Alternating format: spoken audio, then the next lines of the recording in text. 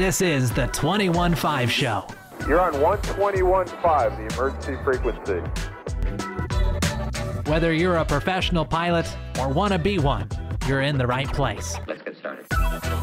Join professional aviators Dylan and Max as they talk their experience in the airlines, business aviation, and more. Life is good.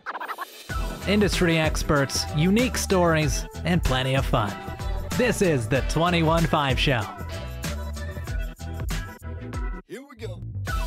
Here it is, another episode of the 21.5 Show, a podcast that has been specifically curated and created for professional pilots, hosted by two professional pilots. My name is Dylan, a professional pilot in business aviation, joined by my friend Valtteri Bottas, a Formula One driver. You might have a cooler job than us. My name is Max. I'm a pilot in the airline business as well as business aviation. All the things. Max is wearing a Valtteri Bottas hat. If you're a Formula One fan, then you'll know that the Monaco GP just happened this weekend. And we're both fans. And it's funny because it's like the most prestigious race in the whole thing. And it's also it's the just worst like, race. And it's the worst race to watch. It's terrible. Dude, it's, but I bet you, how much you want to bet it's going to be different next year?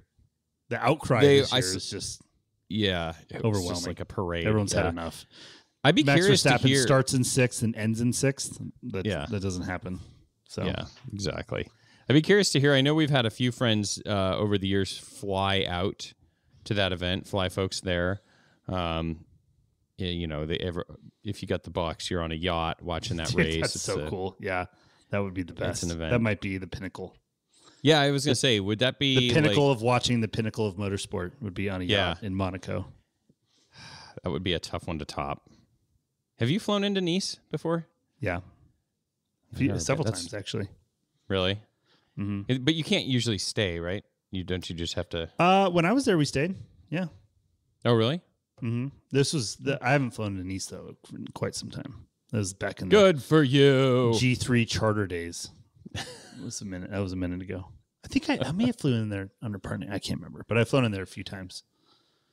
That's on my list. I really want to do that. It's cool. Well, Max, let's. We've got a lot to get to today.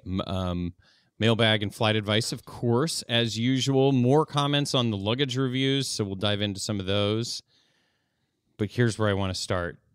I survived the great cicada fiasco of 2024 so far.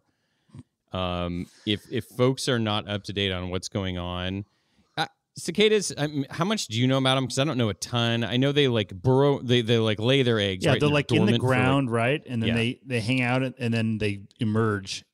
Right. Like in a period of years, right? And then correct. Yeah. And then they're everywhere and they make a bunch of noise and yes. Do they leave like their exoskeletons all they molt? Yes. Is that those? Yeah. Okay. And they molt, and then these broods like hatch or not hatch, whatever, emerge in different time cycles. So one's like every 17 years, one's every 14 years.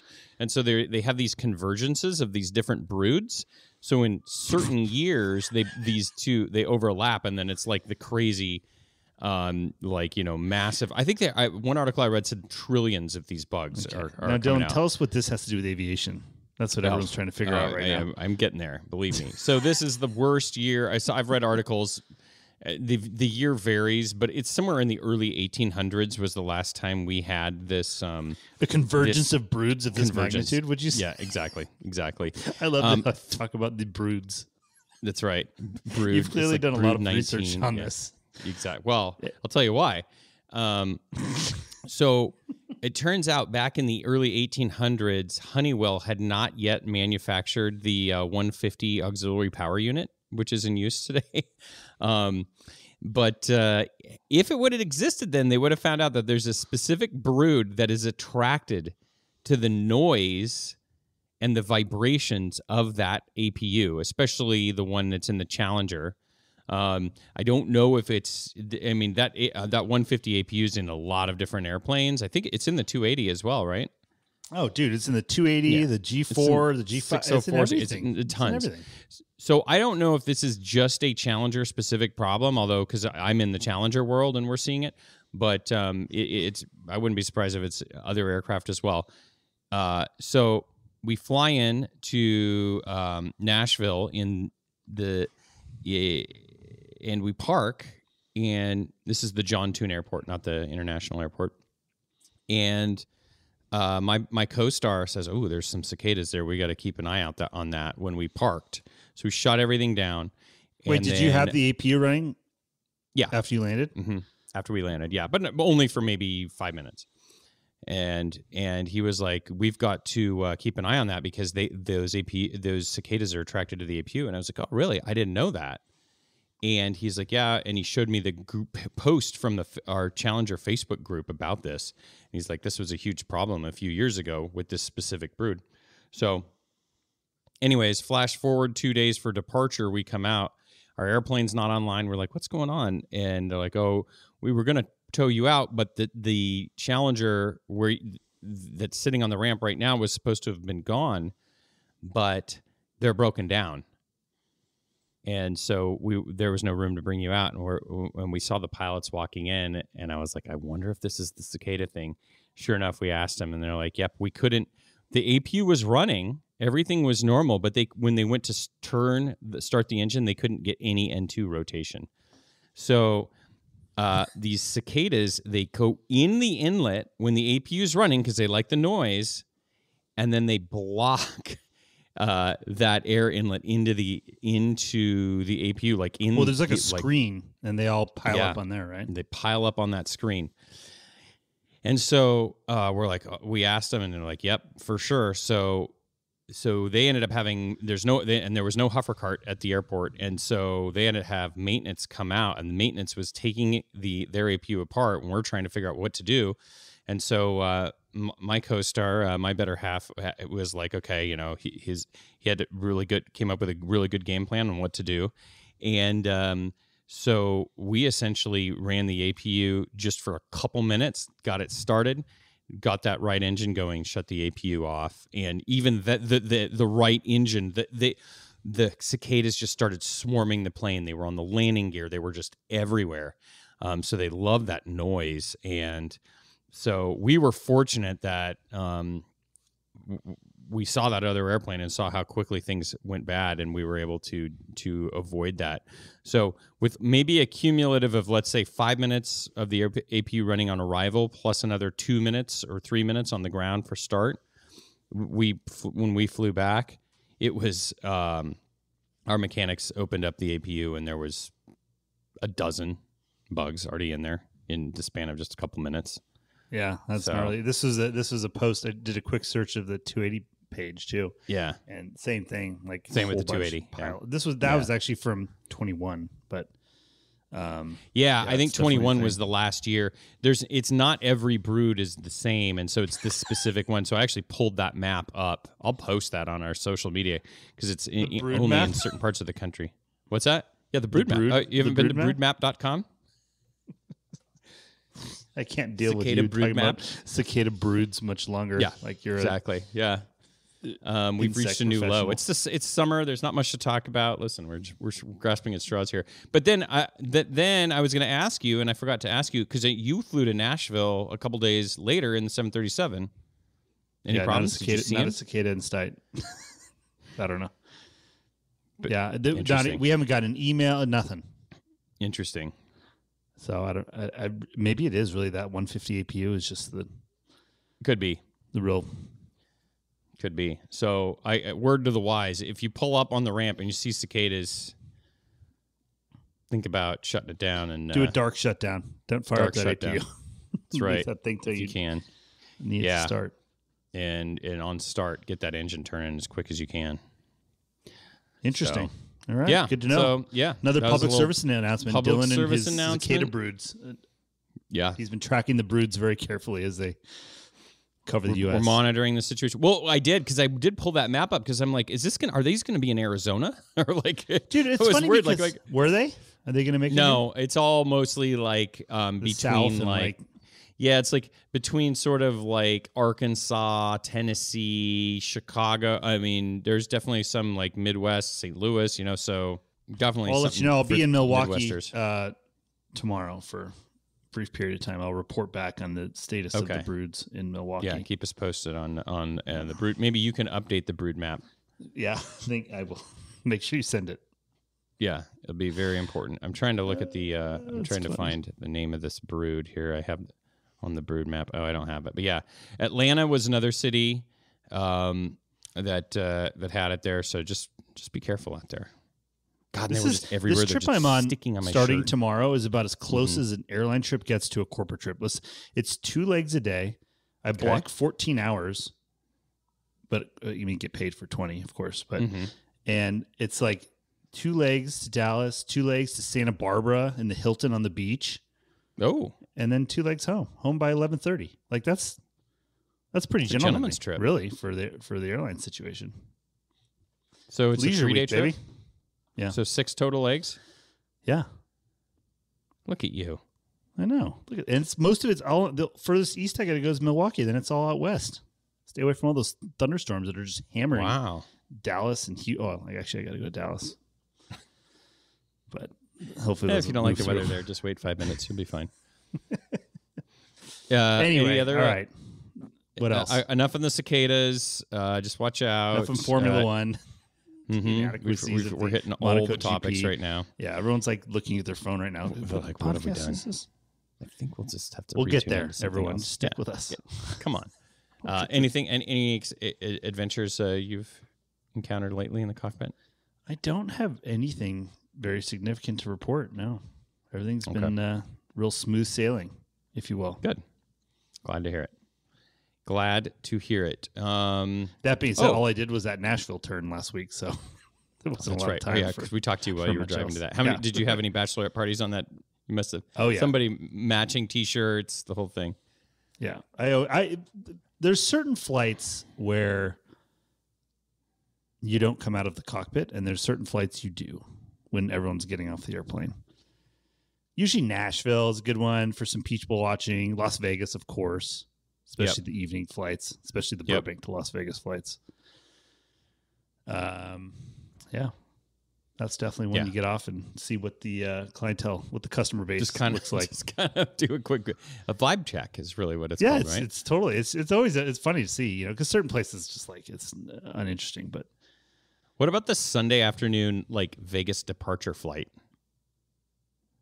That's got to be kind of interesting to watch the people board and they're just like.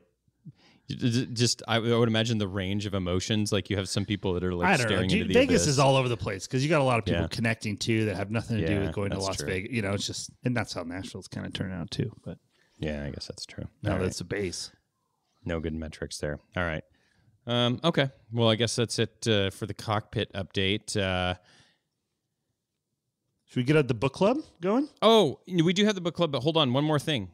One other update I just discovered, a little factoid. If you're a golfer like me, I recently discovered that if you want to play Pebble Beach, for a long time people said, if you want to play Pebble Beach, you got to stay at their lodge and you got to pay, the $900 a night to get a tee time. But I found out that they also have another option where you can book a tee time. The general public can book a tee time, but it has to be just the day prior. Well, how many tee times are available in the summer, the day prior? Depends. It just depends on the day. So they said the articles I were reading said if you're a single or maybe 2 people, you have a pretty good chance. Now, you may not be able to pick your time, but if you're a corporate pilot and you're out there and you're sitting for a few days. So did you do this? It's perfect. I would have if I was with somebody that also is. It's like almost $600. So why didn't you just go by yourself? Well, plus caddy. If you caddy do it right, tip, you really want to have a caddy. Exactly. So, it just kind of depends. I wasn't ready to shell that out by myself. I'd rather wait and do it with, you or my dad or something like that. God, I tell you, when the weather is perfect out there, Dylan, just walking Pebble Beach with the caddy, it just doesn't get much better. That's quiet. We talked about the pinnacle of motorsport. That may be the pinnacle of golf. Pinnacle of golf. Well, listen, when you've played as many golf courses as Max, he just has such a wide variety to compare it to. It's unbelievable. You say you're a golfer. I remember asking you to golf this morning, and you turned me down. So I know I did, and I golfed yesterday. We had to record a show. Yeah, that's why. We could have done All this from right. the golf cart. We did it on the way to work I know. last We time. should have. Darn it. All right. Let's jump into the book club. Chapter 4. In the Public Interest is the title. Yes. Why don't you go ahead and give us a quick summary, Max, of the chapter and kind of the theme. The theme has changed a little bit now.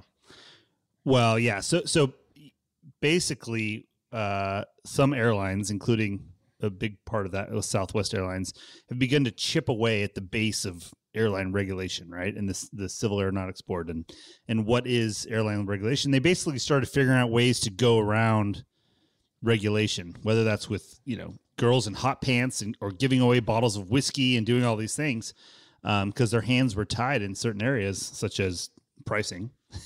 So, basically what they say in the book, regulation had only forced airline executives to engage in mutated forms of competition. As a feat of legislation, deregulation only legitimized behavior that was already taking place. So, essentially the writing is on the wall, but everybody was terrified of it, right? They say to call deregulation a mistake, as many people would for at least a dozen years to follow, was a waste of breath. Whether wise or misguided as a piece of public policy, deregulation had to happen. And some people saw that, and some people certainly did not. Most did not, I would say. Yeah. I mean, Herb Kelleher certainly did. But one of the big surprises was that Ferris, the CEO of United, was one of the only big airline people that were like, I'm not going to stand against this. So, yeah, they were so big. They had, I think, 300 airplanes at the time, maybe the biggest airline, the best route structure, and they thought, we're gonna be okay. It's gonna be tough. I think in the book it said they thought it was gonna be 3 or 4 rough years, but they're like, we can survive, and this is why we think we can do it, because they mentioned, like, when United would apply for a new route, it'd either be declined or they'd give it to somebody else, because they were just never going to give the biggest airline any new stuff. Yeah. So they were kind of boxed in. Well, and everyone's terrified of the small airlines providing all this competition against these big unionized airlines. Like, how are we supposed to compete? But United's like, you know what? We have a ton of airplanes. They had approaching $1 billion back then in the bank. Big network. Yeah, and they said, we can market ourselves out of this, leveraging our big network and our reliability and safety record and all of these things. And so I thought that was interesting how everyone else was lobbying and trying to get this to not pass, and even Crandall was there and said something hilarious. He was very colorful choice of words. Yeah. But okay, so that's one side of the chapter, but then the other side of the chapter really focuses on what is not obvious, and that is the political maneuvering and the political motivations that people have to make change, right? And it's just another great example, honestly, to me, of like how politics can really affect, especially airlines, where there are maybe not obvious agendas of people to do things, and that can really affect you as a pilot working in this high profile industry. So I thought that was fascinating to see all this back channel maneuvering that they're doing. A part of it has to do with a presidential race, and they need an issue. What are we going to do? Oh, let's get rid of deregulation. That'll be our cause that we can rally around. And then, they maneuvered to install the right person as the chairman of the Civil Aeronautics Board. So just all of these different maneuvers, and you're just like, wow, so much of this is out of control of the actual people that companies, it affects. Yeah, exactly. It's crazy. And then they also had that part, Max, where they mentioned that they kind of bought the unions off pretty easily on signing up for deregulation, just because we had talked about it earlier in the book club, where I'm forgetting the name of it, but it was essentially where all the airlines would subsidize each other if there was a strike. What was that called? I can't remember. I can't remember either. Yeah, the like work assistance or whatever. So they basically said, "Oh, we'll give that as the concession," because essentially a strike meant nothing. There was no a strike. There was no leverage in a strike, and so they said, "Okay, labor, we will give you the ability to have your strike be meaningful now." And in the book, they said that's like selling Manhattan for $24. Yeah. And I don't know, like what. Well, what's the fear of any unionized workforce is that they have the leverage of strike, right? And before, if your union, your airline went on strike, it actually helped you. No, that's what I'm saying. The book made it sound like the union gave that bargaining chip away for free. Oh. I was like, well, I don't really get like what more. I guess they could have had more leverage to get more in return. That's what I thought, because he said the unions sold Manhattan for $24 with that decision, but I don't really know. I mean, but the unions too may have had had a lot of fear as well, just like the airlines did of, oh my God, are we going to lose our jobs? Is the airline going to go out of business because of this? So yeah, I guess you look at, well, there's so much security in a regulated market. There's so much security. Yeah. And then you just don't have to worry. So I guess that was their point. So yeah, I thought a really interesting chapter, and it's funny. Like, we're sort of seeing this, and you're going to roll your eyes when I talk about this, but we're seeing this happen right now in this current election. There's been this huge announcements regarding cryptocurrency. And just the other day, Trump came out and he's like, I'm accepting cryptocurrency for my campaign. There's this Bitcoin guy that's been in jail for a long time. And they're like, Trump says, I'm going to pardon him on day one. And there's been all this legislation about like tax treatment. And then all of a sudden, the Democrats have like completely had to change course on their position in like the matter of like 10 days, because it's becoming this election issue, and it's just sort of the same thing in a way where it's like you never really discount like the advantages and the perceived leverage in these elections for big policy changes that kind of come through, you know. So pretty interesting, but good chapter to see how it, for me to see like the inner workings of how it actually happens. Yeah, you know? super interesting. So at the end of the day, you know, President Carter signs the Airline Deregulation Act of 1978, right? And what was kind of interesting is, as Carter spoke and addressed the public about the passage of this bill, people realized once the bill was law, more than 2,000 dormant airline routes would instantly be up for grabs. And of course, in their infinite wisdom, the CAB intended to dole out the unused routes in first-come, first-served basis. So a spectacle ensued on which corporate representatives lined up along Connecticut Avenue entrance to the CAB like rock fans ready to buy concert tickets. 3 days before President Carter had even signed the bill, they began showing up with thermos bottles, walkie-talkies, sleeping bags, folding chairs. And over the next 2 days, the line grew to 30 long by the time the bill was actually signed. So... I mean, can you imagine if you're the dude from American that has to go camp out in front of the CAB? Right. Here's your gun.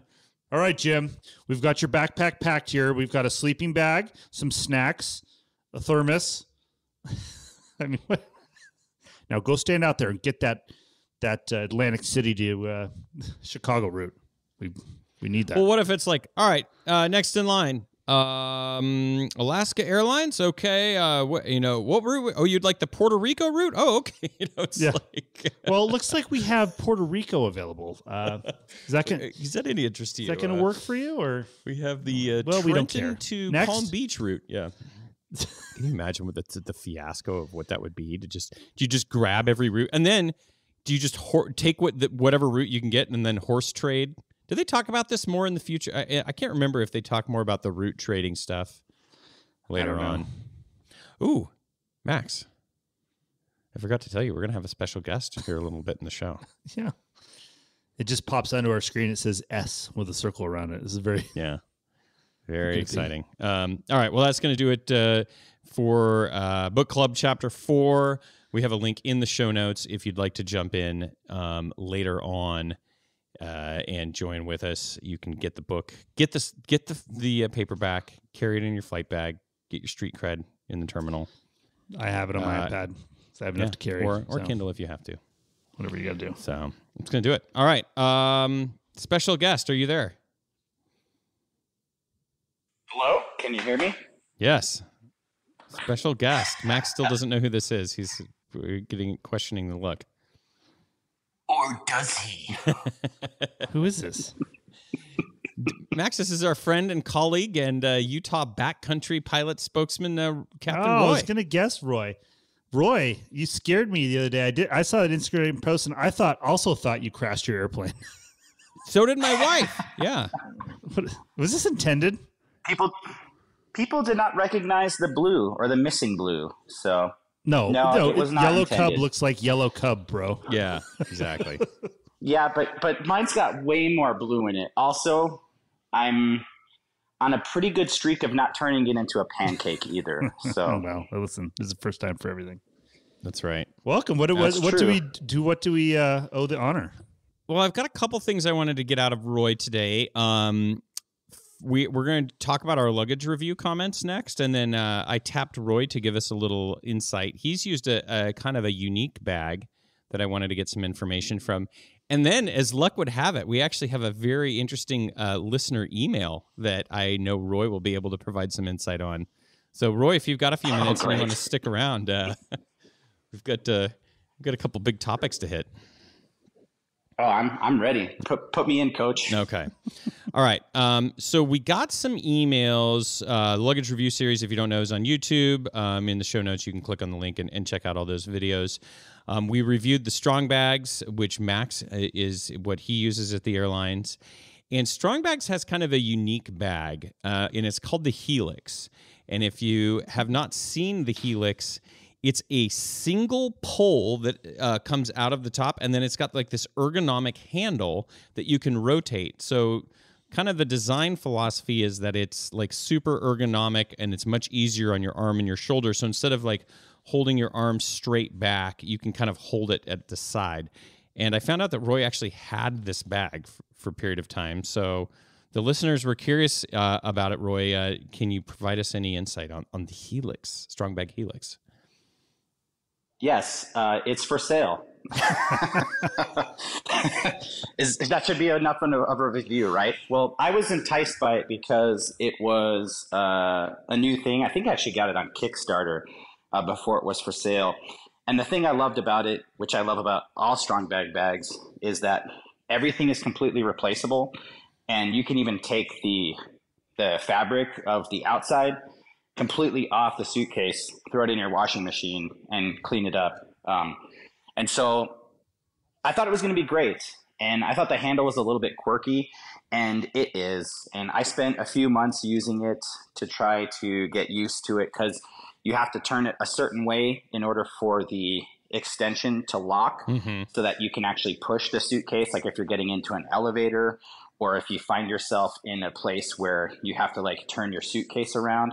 It's just like, even after months of trying to figure that out, it was still taking brain power to it's like towing a trailer. You never feel like you're completely comfortable with a trailer. And every time you're like, all right, I'm backing it up, wheels going this way. Okay, it looks good.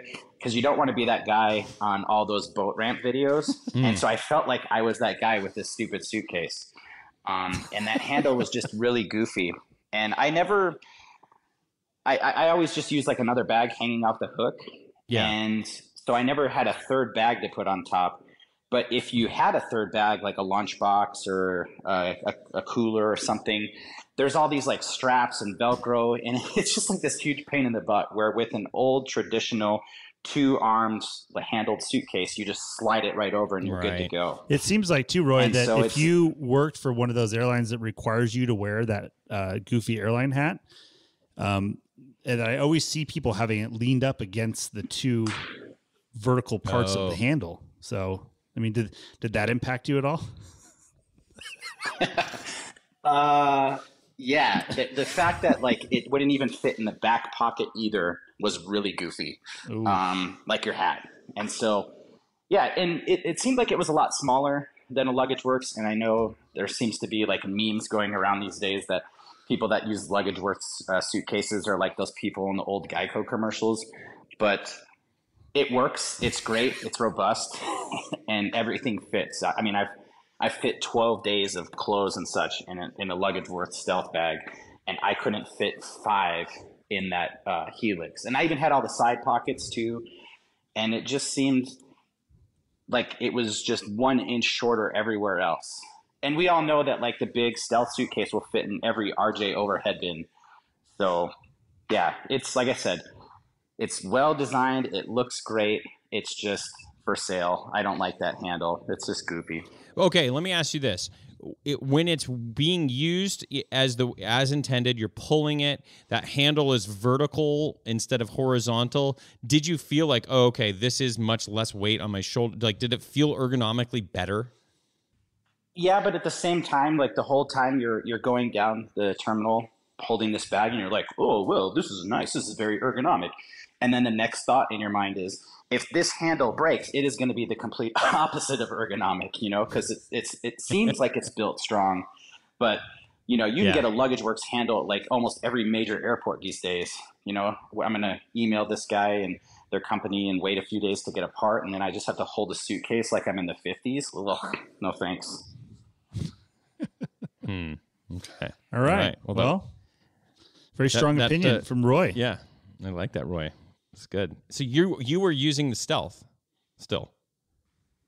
Yeah, I have whatever I don't have the carbon fiber one, but I sent mine in a few months ago to get overhauled, and then they said, hey, we'll give you this next version up for a discount. So I have it. It works great. I'm still not happy with what's kind of available out there, and everyone likes to complain about the bag being heavy. And the reality is I use that suitcase for work and work alone. So I could care less if it's heavy or not. I'm not lifting it up, you know? Well, yeah, I guess you have a different, because you're not commuter, so you're not lifting it into the overhead. And you probably fly an airplane with a cockpit where you can just leave the bag in the cockpit, right? Can you put that in the 220? Yeah. Yeah. Yeah. It's nice. And if there were a nicer suitcase, like, that did all those things, but was also as robust, then I might be inclined. But is it really worth like double the cost? You know, I mean, come on, we're pilots, we're cheap.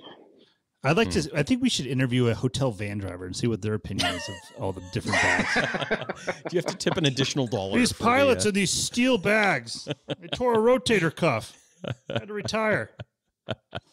You should do a segment where you ask them like right. how they can determine the tip. You know, like based on the luggage, like, is this person going to tip more or less based than on average? weight. They have like a picture. Yeah, they should have like a picture on the inside of the van door with a photo of the bag and then like the dollar amount, you know? That's funny. So I got a question for you, Roy. How much do you tip the van drivers now? Well, you know why pilots tip van drivers with $2 bills, right? Why? Because you get the reaction of a $5 bill for less than half the cost. So I tip $2 bills. You have them? Oh yeah, I get bands of them from the bank every once in a while. Wow. And they're nice. And depending on the driver, like I had a drive from Burbank to John Wayne, and it was an hour-long drive in the middle of the night. And I definitely tipped that guy more than $2 because first off, it was a long drive. But second of all, man, we talked for an hour about Taco Bell, and it was amazing. And it's changed my mind on how I approach the Bell. So wow, okay. It was well worth the investment. We'll save that. Yeah, we'll do an emergency episode on that another time. Interesting. So what, Max? So Roy's doing $2. What do you do, Max?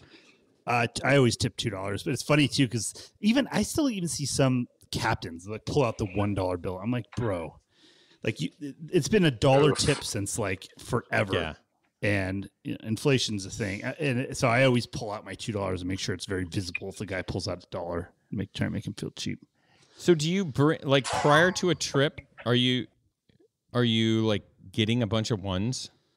I usually always get like $100 worth of ones and have them stashed in my bag. Smart. And then my wife always funnels me when she has ones, and I always try and save my ones. It's the whole thing. Yeah. Okay. It's a whole deal. Okay, I like that. Good to know. All right, Max. On to the reviews. Got a few. You want me to read you a couple of the reviews from the luggage videos? We get them every day. People are Tell me the story. Yep. One from Cicadas says, actually, I've tried a bunch of bags, including the Briggs. I've gone back to the hated Stealth. I just love the J-hook, the handle, and the nice way it rolls. Though it is super heavy, and if you're not careful, it will bite and take a chunk out of people or things. Okay.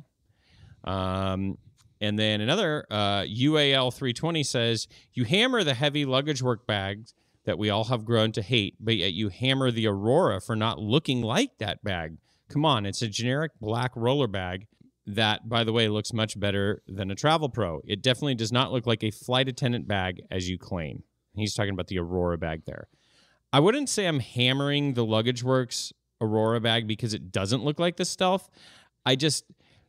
There's something visceral about that bag when I look at it that it just doesn't appeal to me. And it's not that it doesn't look like a different bag. I just don't really like the way it looks. Well, it's just the thing that we've all been accustomed to. The airline pilot bag is this rectangular, thing. And because the Luggage Works and even the Strong bags look the same from a distance, right?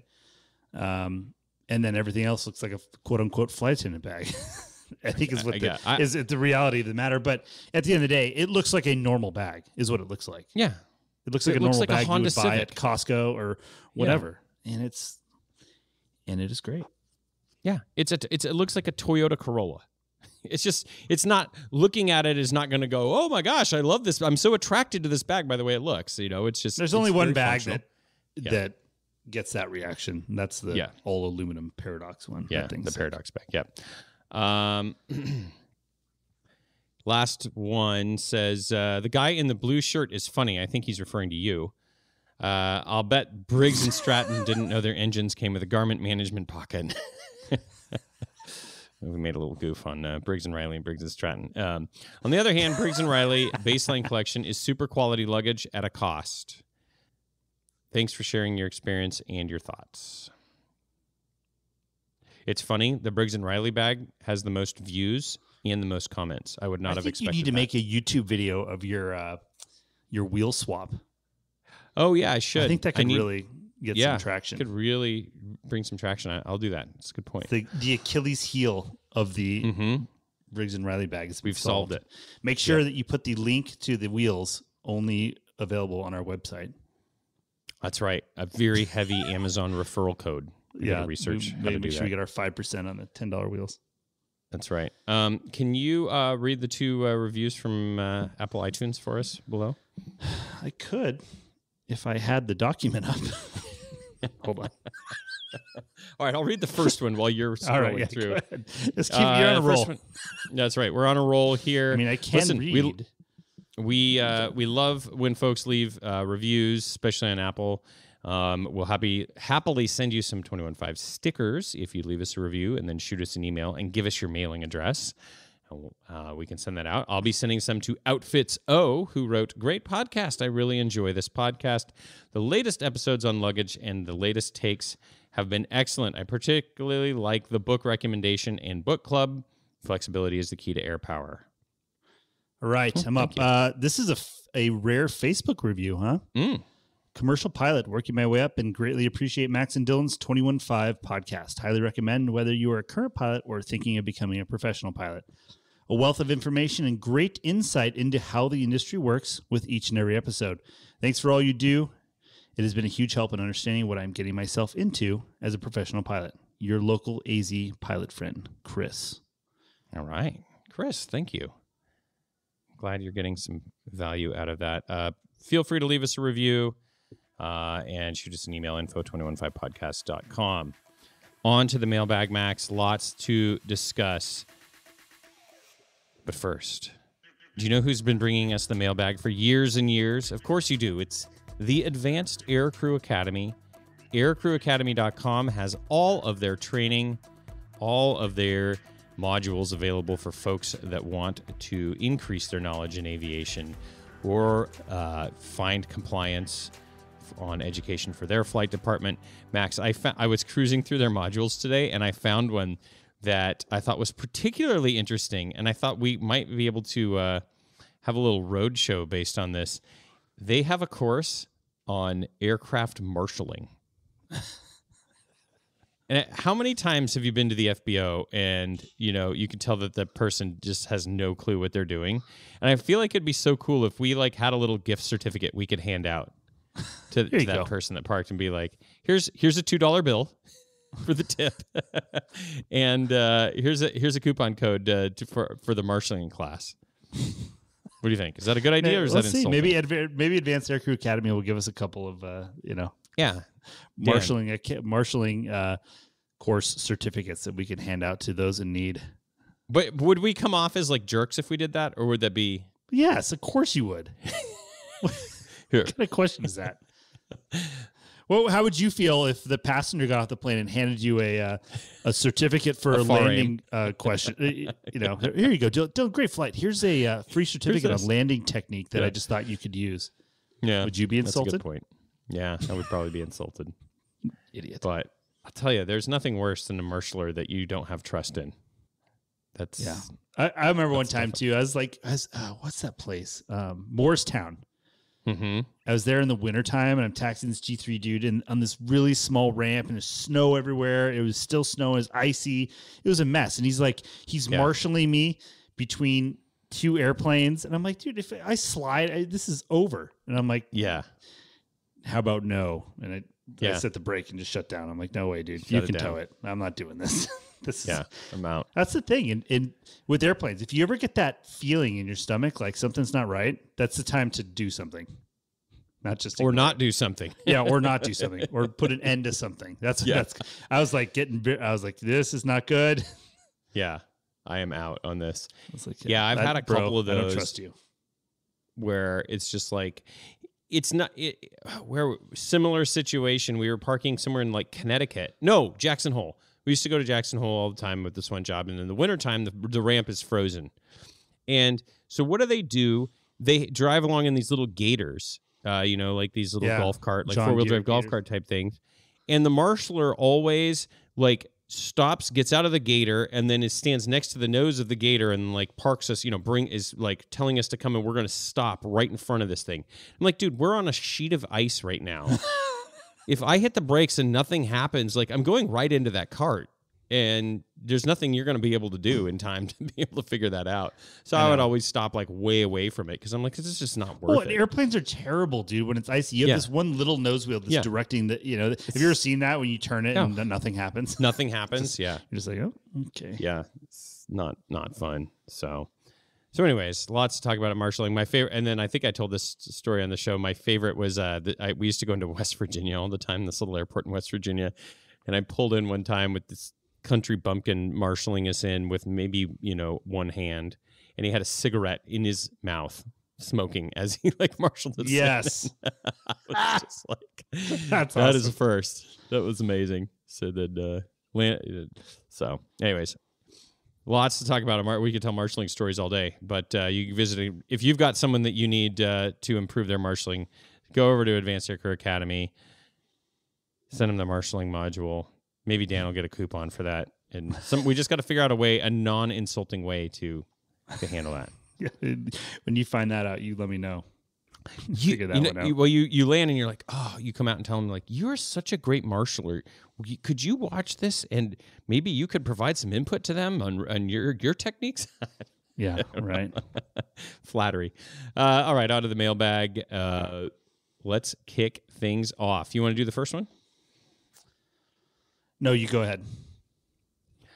All right. It says, hello, guys. First off, I want to say your podcast is the best on the web, entertaining and good information. I would like your thoughts about the latest attempt to eliminate experienced airmen, with Congress investigating a rule that crews over the age of 70 under Part 135 and Subpart 91K employers may discriminate hiring. NetJets is spearheading the bill.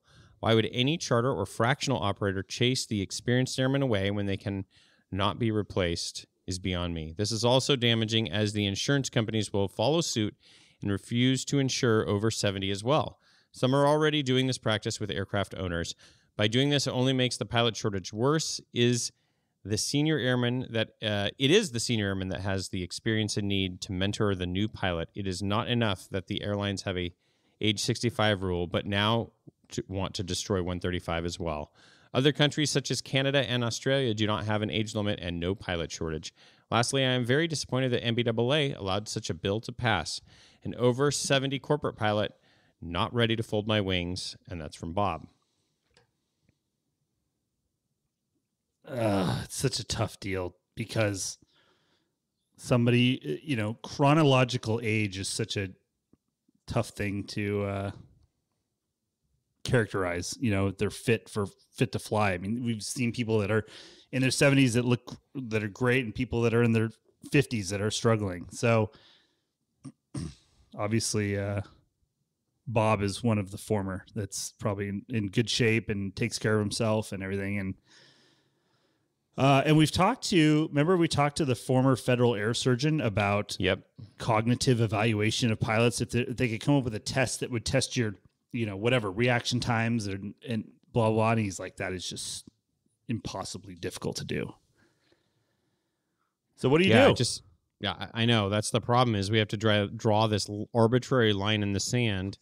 And I think most people too that are not fit to fly hang it up like before they're forced to, right? Like they're, most people, while maybe being in denial, aren't, idiots. But it's always like anything else. It's always the small percentage that maybe, for lack of a better term, ruin it for the rest, where maybe there's people that push it too far or whatever. And so now they have to draw the line in the sand somewhere. And I think that the best non-discriminatory way to do it is with age, right? Even though I suppose it is discriminatory in its own practice. Yeah. I mean, I don't know how else, like he said, it's just like, how else are we going to do it? But yeah, that's a tough one. And, and the thing is that we've seen is like, even if you don't have mandatory ages from legislated numbers, there's not that many aviation insurance underwriters anymore. I was just going to say, it's not even that. It's just the insurance companies are like, no, we're good. And that's like a whole different thing. Was like, they're private companies. You can't, or I shouldn't say private. Those are companies that are not controlled by the government. So even if there's no law against it, if the insurance companies just say, nope, we're not doing it, then you really almost have no recourse. So we've heard that multiple times. Hey, just as a heads up, we're not going to renew this policy next year. Yeah. Because your pilot's turning 70. My last job, we had a pilot in like older than 65, and we were already starting to get, some carriers declining to quote. Yeah, a decline to quote, or they'll just jack the price up and price you out. Or just crank the price. And so it's really like you have company policies, insurance, government, right? All three of those are like working in tandem, and it is a shame because we all can think of pilots in their 70s that would be super sharp and able to fly, and we can all think of pilots in their 50s that need to hang it up now. So yeah, that's a tough one. It's a very tough thing that I don't know that there's much you can do. I think, like, let me ask you this, though. I would just identify as a 60-year-old, Bob. That's what I would do. Oh, yeah, there you do. Because that's what nowadays, you can just kind of do whatever you want. Yeah, so. Exactly. Let me ask you this, though. Age is just a number. Like now, okay, so we're both in our 40s. We're starting to think, okay, like in my head, I'm like, okay, I got about 20 or so years. What would you say would be like, as a person, let's say you're a healthy person for the most part, but like, how do you mentally plan that and think like, well, in 20 years, is it likely I can, 65 legally, am I still going to be able to fly to? Like, do you feel pretty confident thinking that? Or do you think, man, there could be like, do you plan on like, by then it should be 70, like have you ever thought about that at all? Yeah, I plan on 65 as a hard line, and then it's kind of a see what the environment looks like when you get there. But I feel like, some of that of your what can be referred to as health span, right? So you have your lifespan, but your health span is about what you're able to do as you get older, right? Yeah, and I think that paying attention to that now, or even earlier, is important, is in terms of your exercise regimen and just overall general health and how you manage that. And I think that has a huge influence. Now there's genetics in there, and there's a lot of other things that are completely outside of your control, but a lot of it is very much in your control. And so I think we all know, if you look around, at some people that take care of themselves and some people that don't. And I think those is going to be very correlative to whether or not you can fly into your later years past 65, because it's just, we are the term over the hill of when you're 40 or 45, is certainly applicable, because it's a slow downward trajectory for here. And it's a matter of trying to slow that trajectory by doing stuff. And unfortunately, all of the things that are most effective at slowing that downward trajectory are very hard in terms of exercising, and is the number one thing, and so. Yep. That's why everyone doesn't do it. That's right. And that's why you see certain, and I think the lifestyle of a professional pilot, if you don't take care of yourself, can make things worse, accelerate. So that's why I think you have to be really careful. Without doubt. A lot of people, I've said this before, like I go to the gym, we work out, we work on flexibility, we're working on core strength, a lot of this stuff. To me, those gym sessions is like, I think about it like a 401k. I'm making that deposit in for later. Like, it's great now, and it's nice to be stronger and be able to, chase your kids around and stuff too. But there's also that like pilots love to focus on their retirement accounts and all this, but it's like there's another retirement account you better be making deposits into. Yeah, absolutely. If you want to enjoy. And the time, while it's never too late. Yeah. The earlier, the better. I mean, it's just, and it sucks because the thing is about it is the older you get, the harder it gets. Yeah. Like have this like a forearm injury, which is the dumbest thing ever. I'm not even sure how I did it, but it just kills. And my knee, I had surgery a few weeks ago. Like, and I literally, I was just telling you, we were talking about this. I just got this cold plunge. I got to go get in after this for 5 minutes and freeze at 50 or whatever, 48 degrees. It's hard. If you see miserable. Max in the crew room right now, this is a good time to challenge him to an arm wrestling contest. That would be good. He could be bested right now. Dude, it's like this is what happens when you get older, and you have to figure out things to try and offset some of that, so you can continue to exercise or do whatever you want to do. Yeah. So. All right. Good discussion. Great email, Bob. Thank you. Sorry, it's time for another episode. We could do a whole episode on that, which we should do a whole deal. Yeah. Next email, Max, and we've got Roy here to answer this question as well. Says, hey, gents, really enjoy the show and the down-to-earth insight into the aviation industry. I started my journey switching from military rotor wing to civil aviation last year and discovered your podcast thanks to my sim partner at ATP CTP. The info is great, and I look forward to every episode. I'm behind in the book club, but did order the book hardcover, I'm afraid. I just started at a ULCC, and I'm excited for the next chapters in this career. I do have a pretty specific question about pilot shirts. Why the hate online and on your podcast for long sleeve shirts? I personally think poorly fitted short sleeve shirts with a tie look dorky. Additionally, as someone who burns easily, the little bit of added sun protection seems advantageous. Is it a style thing, an inside joke that I'm still on the outside of, or something else entirely? Thanks, and keep up the great work. And that's from Matt. For any listeners that don't know, Roy is a long sleeve shirt wearer and advocate. So I thought it was appropriate that he be on the call. It's funny though, because after you read that, and he's like, I personally think a short sleeve, ill-fitting short sleeve shirt with a tie is dorky looking. And I thought about it. Well, one, any ill-fitting short shirt with a tie looks bad. Yeah. But yeah, correct. I can't think of another circumstance in which it would be acceptable to wear a short sleeve shirt with a tie than as a pilot. Like that. When would you ever do that? You would look like an idiot. So he does make a point. That being said, the problem with the long sleeve shirt is you're not allowed to roll up the sleeves. When you're wearing it as a uniform. Oh, it's tacky. Yeah, but that's like the cool, like, I'm on some network sitcom show and I'm cool sort of look. But that's not what people want.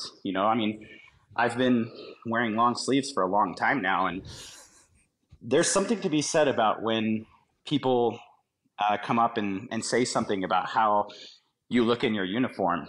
And you're right. It just looks weird. Short sleeves and ties, like we're selling vacuums door to door or something, Well, so you have to understand, at the airline I work for, if somebody, so your airline, Roy, if the captain walks up and has a blazer and a hat on, that doesn't, you don't bat an eye, right? At our airline, if somebody walks up with a blazer and a hat on, you're like, whoa. All right, what's with this guy? Like, what is going on here? What are we in? It's usually, you're usually guilty until proven innocent at that point. You're like, oh, and people that have had reputations in the past of being difficult, oftentimes also wore a blazer and a hat, because it's not required at our airline. So, but you can do it. You can buy one, and you can wear it, but you don't have to. So, like 1% of people wear it, so that's a whole. So the hat or blazer or one or either or both is very suspect, and to a much lesser level, long sleeves is just you kind of raise an eyebrow, like, huh? So do you feel like Roy? Do you feel like you're guilty until proven innocent? I guess you're the captain, so you don't really care. And honestly, like, I could care less. You know, I'm wearing the uniform that I'm required to, and I'm wearing it proudly. And yeah, I like long sleeves. Keeps my arms from getting all burnt. Well, the other thing too is it would be kind of weird putting a blazer on with short sleeves. But everybody does. Everybody does. Yeah. You know. Yeah, I guess you're right, but that is kind of a weird move too. I'd never considered that. And when COVID supply issues were happening, everybody was in a panic because a certain shirt manufacturer that everybody loves was so behind in delivering things, and people were just like, "Oh, I don't know what to do." And you know what didn't ever run out of supplies were long sleeve shirts at every one of the companies, and it's been great because I never have to wait for them. Boom. Just, yeah, it's easy. But, and then again, who cares? Like, yeah, there maybe people like don't want to be out there, but you know, I've had people ask me like, do you have tattoos on your arms? And I'm like, do I look like a guy that has I know. tattoos? See, that's the thing. You know? That's it. That's the thing. I've flown with some dudes that definitely had tattoos on their arms, and you could kind of look at them and be like, okay, I know exactly what this guy's that guy wearing. Was in a band and he's wearing long sleeves. Okay, this is cool. Well, remember Max just the other day, our buddy was telling us he flew with a dude that would, he was super cool, but he was all about the blazer at Southwest. And he'd try and convince the other guy to wear the blazer, and he's like, it's really funny, and let's watch everyone's reactions. And so they'd wear it just to troll everybody, I guess. I don't know. Who knew funny. That wearing your full uniform was a troll move? I don't know. Yeah, it's maybe for some, but for others, it's all those sweet old ladies at the airport that come up and say like, "Oh, you just look so dapper in your uniform," and you're just like, "Thank you, ma'am. Thanks for flying XYZ." It's more about have a great day. See, the uniform is what it is, but it's about the fit and the things you actually can control. Some of these people wear the cheapest shoes from Kohl's and these baggy pants, and you're just like, you look terrible. Yeah. At least. And the shirt doesn't make you a jerk. You're a jerk regardless, you know? That's so true. Don't let that sit there and be like, well, I don't want to have that stigma. Do what you want to do, man. And be an awesome person to everybody else, and be professional, and elevate yourself and your colleagues in your career. And if you do it with long sleeves or short sleeves, who gives a crap? That's what I always say is don't make the easiest job in the world hard. You actually have to put effort in to make it difficult for people around you. Just let it be easy, because then it's the greatest thing ever if you let it be. Absolutely. It's hilarious that some people cannot get out of their own way and their own head to try and make things difficult. I just flew somebody like that. And I was just like, why do you do this? This is so much more effort to be a jerk. Okay, last question on this. The only legitimate reason I can think, or not legit, but one of the main things is heat, right? So Roy, you got to get hot sometimes in the long sleeve. That would be my main argument. I stopped flying airplanes that weren't air conditioned many years ago. So, and look at the people that live in very hot, deserty climates. They're not wearing short sleeves. They're covering all their skin. And so it's been scientifically proven that covering your skin and not having that direct radiant energy hitting your flesh is going to keep you cooler. So to each their own, man. Yeah, but the funny thing is, though, I'll tell you this: I have flown with somebody that put that wore short sleeves, but then when he got in the cockpit, he put on like little white arm sleeves for the sun protection. And I was like, okay, this is wow. This is a lot. Stigmas are real. Well, we're running into the same thing. Last thing, Roy, and then we'll let you go. Because we've run into this stigma thing too when we've been doing all these luggage reviews, and then we kept talking about the Travel Pro bag, and then people are very heated, like, that's a flight attendant bag, you know, and it goes back and forth. And it just seems like this is kind of in the same vein, like the long sleeve shirt. Like, there's just certain things that people can observe about people. Yeah, and if you really care about first impressions, then, you know, and that's something important to you, do with it what you will. But I think that it's funny what pilots are going to gripe about. Like, where they literally like, oh, you're one of those long sleeve guys. I'm like, what does that mean? You know, and then you're like, well, what if I have tattoos? And then all of a sudden they paint themselves in this corner. And I'm like, dude, I'm just kidding with you. Like, I just always warn these. My arms don't get burned, and I think it looks better. You can do whatever you want. The manual permits you to have those opportunities. So enjoy them. And like Max said, this is such an easy career. Have fun doing it, and have fun with each other. And why are we constantly like belittling one another over something so stupid as at the end of the day, sleeves? dude, it doesn't matter at all. And it's just kind of funny. So That's right. All right, Matt. Well, hopefully we answered your question. You do you. It'll probably be easier to acquire long sleeve shirts. So it is a benefit. I don't know. Is there a cost difference? I haven't really examined the pricing. It's more material, but demand is probably less. I don't even know. Who knows? Yeah, I don't even know. But it's awesome. Join the club. We have meetings once a quarter. Great. Long sleeve / no tattoo Facebook group. Good. Exactly. Tat free. All right, Roy. Thank you for all of your insight today, and good catching up with you. Likewise. Enjoy the rest of your day, All right, boys. Roy. See ya. Good talk. See you, man. All right, I'll read this short email, and then I'll let you finish off with the long one here. This was from Cliff, who's a longtime listener of the show, and he works in IT. He sent us an email regarding Crandall from Hard Landing. He said, dude is an effing assassin. I've spent my whole life in tech.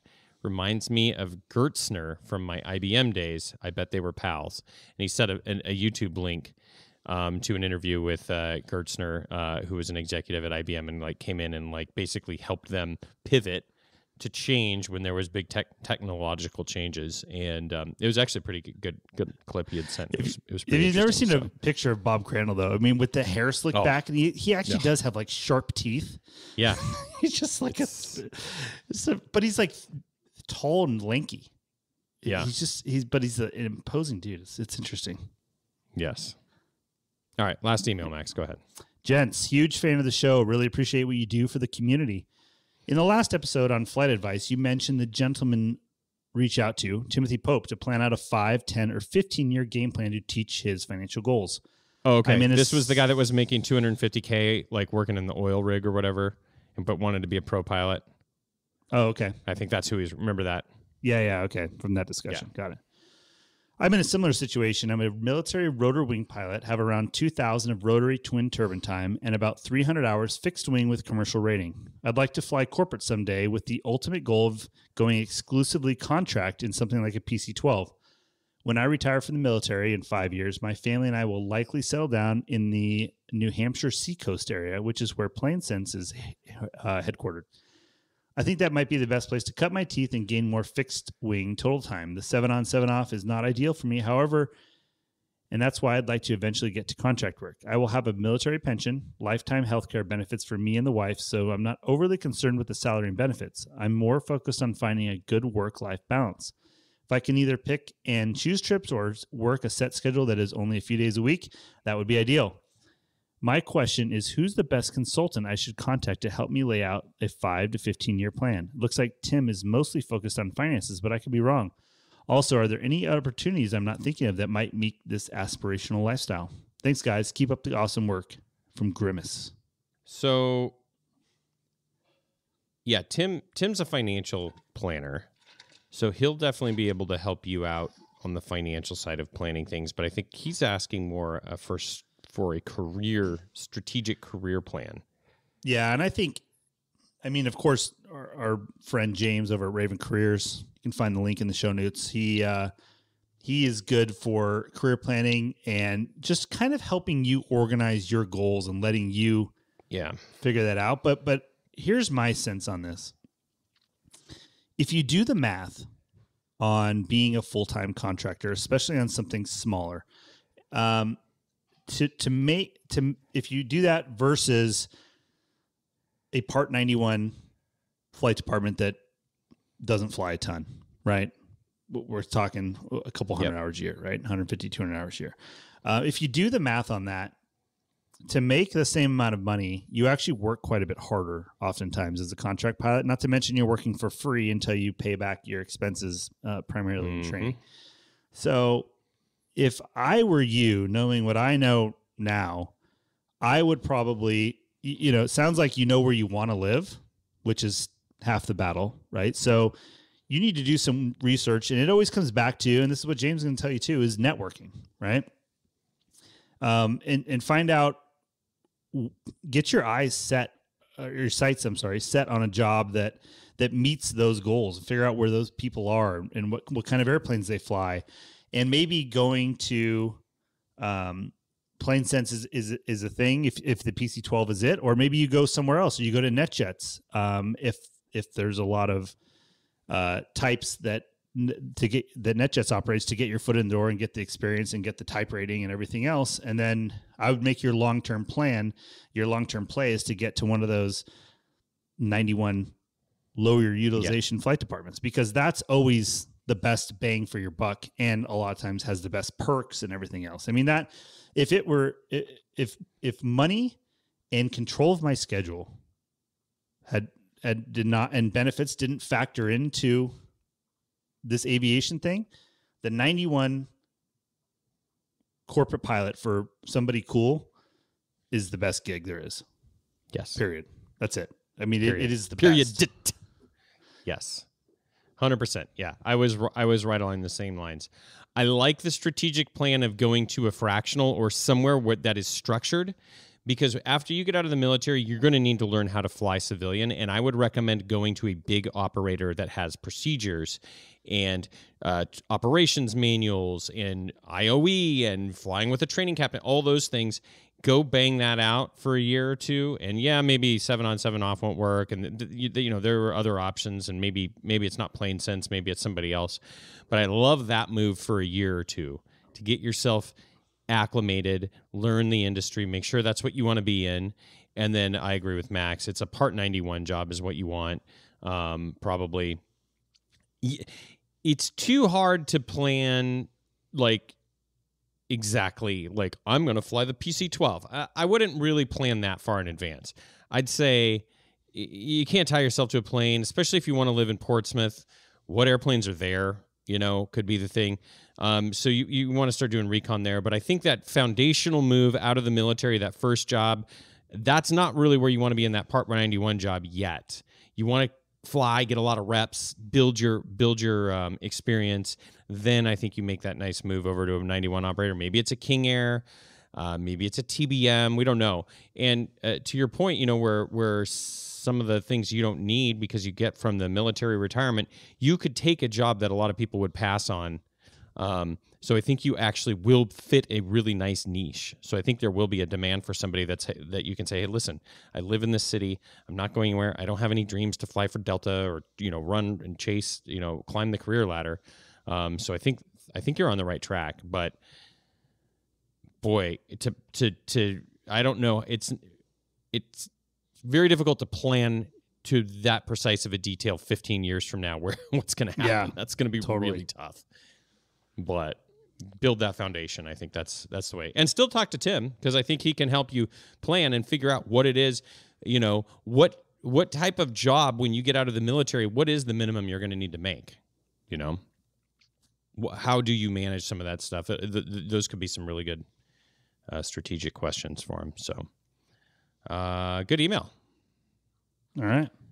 Okay, that's going to do it for the mailbag. Thanks to everyone who wrote in. You can be a part of the conversation if you shoot us an email, info@215podcast.com, or visit the website, 215podcast.com, and click on the flight advice tab, because coming up next, you can hear what we do best, which is dispense our thoughts on people's quandaries. You can submit the anonymous form on the website. We'll do our best to give you some perspective. Of course, flight advice is brought to you by Harvey Watt. They are the largest provider of loss of medical insurance in the entire world. Over 70,000 professional pilots trust Harvey Watt to protect them and their families if they were ever to lose their medical. We just talked about it earlier, Max. It's the lifespan versus the health span. Is that the health other span term? versus lifespan? That's right. Maybe Harvey Watt needs to figure out the health span calculator. They can go, ooh, I need a lot of coverage there. So, HarveyWatt.com. Check out all of their offerings for professional pilots. On to flight advice. Here we go, Max. This will be one of our favorite topics here. It says, this is from Alex. He says, I'm a 28-year-old CFI living and working in Austin, Texas. I have no real debt. I'm single and no children that I know of. I'm approaching 500 hours and planning on finishing up my multi in the next month or two. My ultimate goal is to be at an airline, but I'm not in a real rush to do so. Business aviation interests me as well. I've been listening to the show for a while now and have been considering following your all's advice and leaving the state, region, country to do something cool while I am still young and single instead of rushing to a regional. Yes. Recently, I made an Aussie pilot friend who wants some help ferrying a plane back through small islands in the South Pacific and asked if I wanted to join. It sounds like it would be great flying and life experience. Plus, I've always wanted to travel through that region. While I always say I'm pretty much willing to move anywhere and do anything as long as I can log the time, I'm hesitant to quit my CFI job to do stuff like this when once it's over, I'll only have 600-ish hours. I've been networking as much as possible and have made some good connections, but don't have a job or any gainful employment that I could count on upon my return. My concern is with low hours and a CFI job that probably won't hire me back if I leave to go do something like this. I could end up high and dry and stall my flying career before it even really begins. What would you all do if you were in my shoes? Any places you would try and go or jobs you would try and do? Ideally, something that would impress employers later on. Any advice would be greatly appreciated. That's from Alex. So is he going to be paid for this ferrying? That he did not really disclose. Because I'm wondering how small this plane is. Because one, it doesn't like ferry, like if it's a 172 or something like, can you take a second person? No, because you have like gas, you have like bladder fuel tanks and stuff. So we got to assume this is a bigger plane. Two, I guess, can you log this time? That's like it's real. We need to know what kind of airplane this is, I think. Yeah, but the thing is, though, it's like things like this is exactly how you get a foot in the door for something next, right? Yep. But at some point, you're going to have to just send it and see what happens. And so it's one of those things where the opportunities to be able to do something like this and just send it and say, I don't have a job when I get back, but I'm just going to figure it out, get smaller and smaller as you get older and older. So if you have nothing holding you down, you're single, no debt, no kids, I would go for it because there's like, I'll give you a small example that's sort of relevant, but when I was a flight instructor at Embry-Riddle, I got chosen to take one of the twins there. I think it was a Seminole at the time to Oshkosh, right? For the school. And we were going to be there for a week. It was this whole thing. And then one of my best friends also got selected to go. And I ended up foregoing that opportunity to take an earlier class at the regional because of seniority. And I've always regretted that, not doing that. Because it was what a dumb, like it, I would have much rather had those memories than the freaking, whatever it was, 60 numbers of seniority or something for an airline I stayed at for a year and a half tops. Like that was just dumb. That's just a small taste of one of the very few things I can say that I really regretted in my career. And I have a feeling that's something you'll look back up and be like, God, that would have been so cool instead of, doing slow flight for the 900th time in the practice area or, whatever. So, and who knows, it could be just that. And then you end up coming home and you have to go stay with your parents and you have no job. But figure it out. And you'll always have that story and that experience and those kind of experiences sometimes may be the difference of you getting the job of your dreams because you had a freaking story to tell versus telling about your type rating experience in the CRJ, 700. Like, nobody cares. So yeah, 100% agree. Yeah. Send it. Let us know what happens. Yeah. And here's what I was thinking, Alex. If you do a good job of taking some videos and photos and we can share it to our listeners, 'cause I think it'd be pretty interesting. And you never know, maybe somebody listening or watching will be like, "Oh, that's cool. That guy took a risk and let's talk to him." And this just sounds like the beginning of a story that ends with like, "Oh, and the Aussie friend, he introduced me to this dude, and then I ended up flying this here, and then that led into this here, and then I was flying a Twin Otter and floats in the Maldives, and next thing I knew, and then I went and got a real job and was an airline pilot for the next 20 years, but the rest of the time was awesome." Those 20 years sucked, but yeah. Well, listen, at some point you have to grow up and get a real job. You have to get a real job. No, it's a good point. Go from having multiple jobs to having a career, and that's right. Some point. That's right. No, I agree. Go for it. You will. Worst case, I think you will find a CFI job somewhere when you get back. I mean, come on, and it'll be. And you know what? Maybe you'll love ferrying. And you'll be like, dude, this was super cool. And you email all the different ferrying companies. You're like, hey, I just did this. Let me know if there's any other opportunities. You've now got that box you can kind of check. So yeah, or you get a job flying at Cessna Caravan out of Peleliu in the South Pacific because you met some chick whose dad is the chief pilot. You never know. Who knows? We'll let you write the rest of the story. Yeah, exactly. Here, if you do this trip, though, you have to promise to send us some videos, some content, so we can follow along now, because this sounds awesome. You with sitting like a huge bladder of fuel on your lap in a Piper Lance. Is that Majero? All right. That is going to do it for flight advice. Visit the website, 285podcast.com, for the anonymous link. Fill in the information with your question, and we'll be happy to tackle. I forgot. The best part is he had addressed this to Eagle Careers. Yes. So that's really why I chose this one. Good work, Alex. Fill out that form on our website, and we will be happy to give our input, which is worth exactly what you paid for it. Okay. Max, I've got to run to a doctor's appointment. It's time to go. Quickly. Any closing thoughts here? Did you enjoy the surprise from Roy?